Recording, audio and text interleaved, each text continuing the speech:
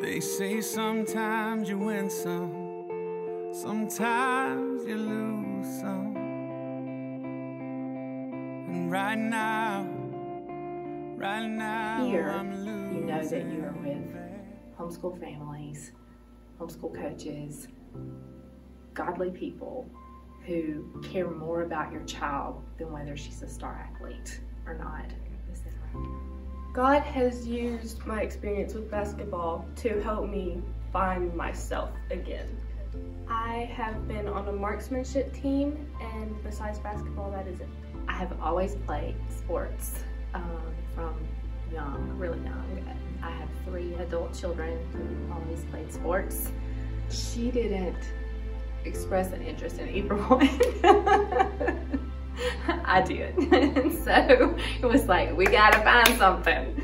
A clinic came about for basketball, and I read about that again online and asked her if she wanted to do it, and she said sure, real surprisingly. And she'd never played a sport in her life, and so I was a little nervous about how that would go, but from the day she showed up, she just absolutely loved it. She had a new family and she loved it. Like, there's a why I brought up the clinic to her. It just happened to be about 3 months after my dad had passed away, and we had taken care of my dad for Riley's whole life. He was a disabled veteran. He began to get really sick, and after a few months of being in the hospital, like nonstop, I felt like I lived in the hospital. He passed away 2 days before Christmas, and me and my mom just kind of shut down. I got emotionally very unstable. I just stayed in my room. I didn't talk to anyone. I didn't want to be around anyone. They say sometimes you win some, sometimes you lose some.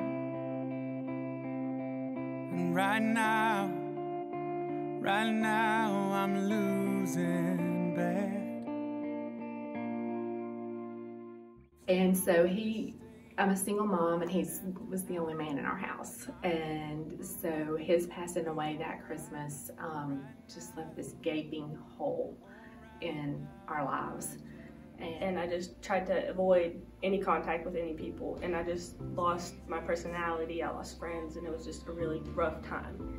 And Riley is becoming more and more just shut down, and just really, we were just in a bad place.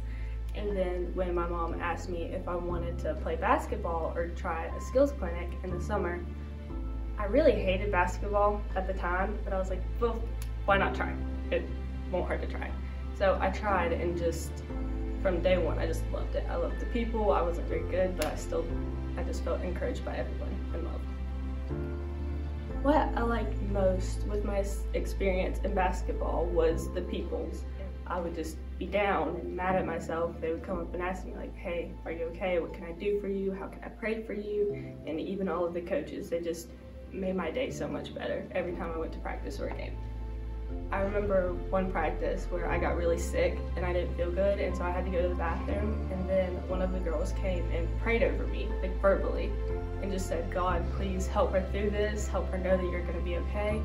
And that just like really sent a message to my heart, like I am where I'm supposed to be, and these people really love me. Coaches encouraged me in ways that just made me feel loved and cared for, and even with both of my parents not home, they just still made me feel a part of their family, like I had a whole family, at least in one place. She would get in the car and just be so excited to tell me that, like, the coach says that he can't believe I've never played before. I've made so much progress since last week. And just to see this kid who just had such a burden for the few months prior to that, and we still had so much life change to go through, and to know that she was living for showing up at the gym to play ball, to learn something new, and just for those little pieces of encouragement. And then from that, to be prayed over, and to have Bible lessons and character lessons, and to get all the things from sports that we know are so good, that is beyond sports, which is that we win some, we lose some, we work hard and don't make progress sometimes. There's so much stuff in there besides just playing ball that's going to carry over for her whole life, what that looks like. And that's important to me that she'd there be around godly Christian whole families and see what God does with that. It was the best thing that we ever did. So I would just like to say thank you so much for loving me. They say it only takes a little faith to move a mountain. Well, good thing, a little faith is all I have right now. God, when you choose